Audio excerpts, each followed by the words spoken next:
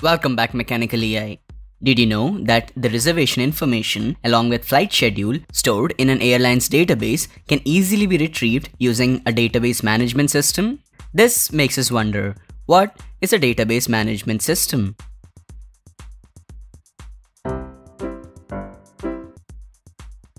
Before we jump in, check out the previous part of this series to learn about what a database is.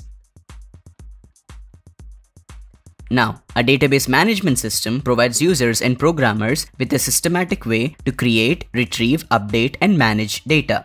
The people who interact with a DBMS are called users. They are of four basic types. First are application programmers, and as the name suggests, they are the ones who write application programs that uses the database. They generally code using COBOL or Java. Second come the end users, which are the users who access the database from the terminal end using developed applications. Third are the database administrators, who are responsible for making the policies, strategies, and provide technical support. Finally come the system analysts, who handle the feasibility, economic, and technical aspects of DBMS. An enterprise database is used by enterprises and large organizations to manage their huge collection of data. They have the following advantages. First, enterprise systems help file transfer in an efficient way, irrespective of their format. Second, workers can create groups using enterprise system, enabling synergy. They also have lower maintenance costs as the software is designed to meet those specific needs.